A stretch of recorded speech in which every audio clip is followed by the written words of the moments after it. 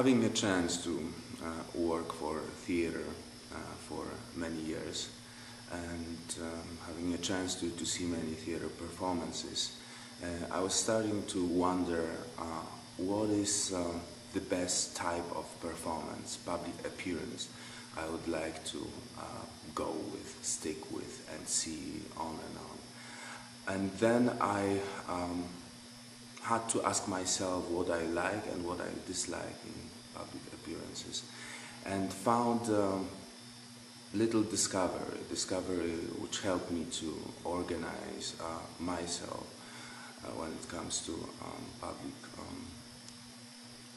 situations. The discovery of saying that there are no monologues, you are sentenced to a constant dialogue. Ready or not, happy or not, there is a dialogue which we may take as a great opportunity to consider.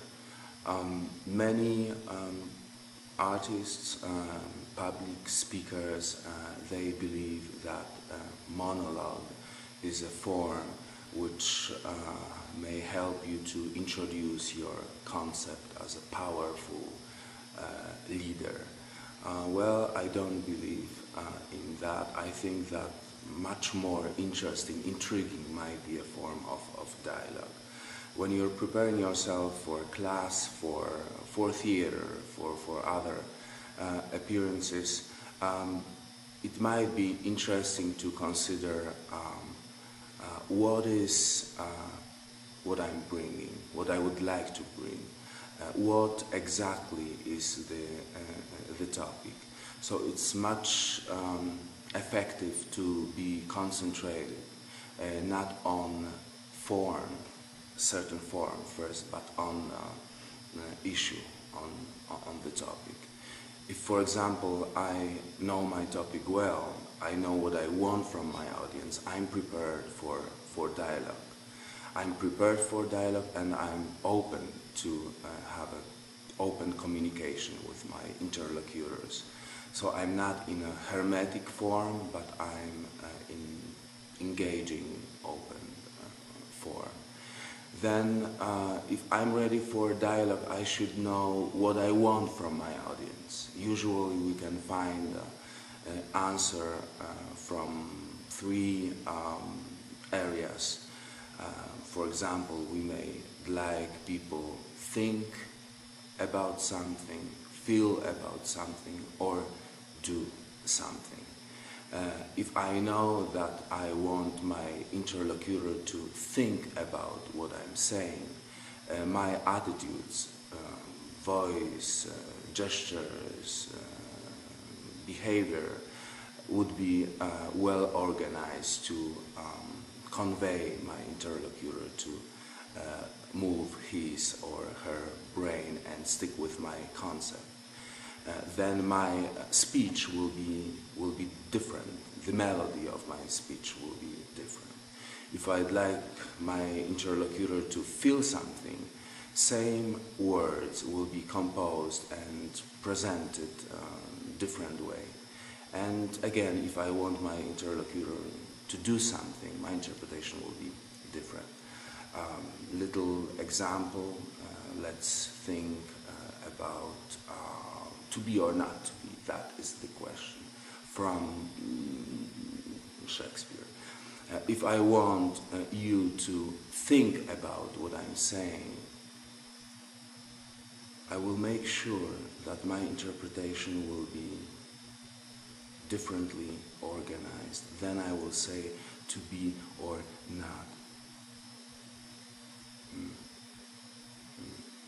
To be. That is the big question. So I'm organized specifically just to let you think about what I'm talking about for a moment. If I want you to feel something, same words will be composed differently. I will try to send my emotional aspects as most important, and then I will emphasize emotions as these you should concentrate on, same words. To be or not to be? That is the question. I'm emotionally attached and emotionally moved. And if I would like you to do something about it, my interpretation would be different. What are these differences? According to body language studies, we may consider three parts of our body, and we may push these three parts to let our interlocutor stick with a certain form. If you would like your audience to think about something, push your head forward.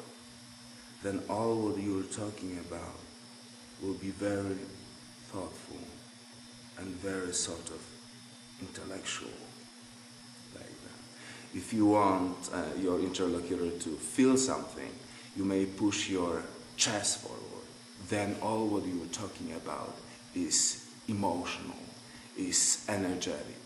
If you want your interlocutor to do something, you need to activate your hips, move around, and be very physically involved. Generally speaking, that may help you in terms of staying in effective dialogue. When I was preparing myself briefly to meet you today, I was asking myself what I want from you. Well, my intention was to let you think about my concept for a moment. That's why I'm pushing my head so much forward.